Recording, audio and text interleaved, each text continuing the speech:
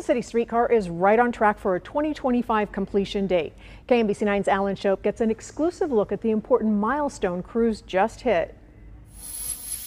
The sounds and the sights of a project that's more than 50% now complete. We are 54% complete for the entire project, and that's track, OCS foundation, and even these streetcar stops, nearly 15 more of them either completed or nearly complete. It's very exciting to be over halfway done. And businesses along Main Street agree. On Monday, Kansas City Streetcar showing us the work that's nearly complete near the plaza as crews pour concrete and look to complete the 15th streetcar stop, 7 already done. Also, what's being built right now is also what we're calling pedestrian upgrades, so new curbs, ADA ramps, sidewalks. That's another part of the infrastructure that you might not think of when you see it. When completed, it's an additional 3.5 miles of streetcar routes all the way south to 51st Street. There are 8 new streetcars that are going to come on board, so this fleet will expand. Katie says the work here at 45th and Main is noteworthy because it's the last streetcar stand before the crossover to UMKC. The next one that they're going to be starting on is actually the UMKC station stop at the end down at 51st Street. In Kansas City, Alan Shope, KMBC 9 News.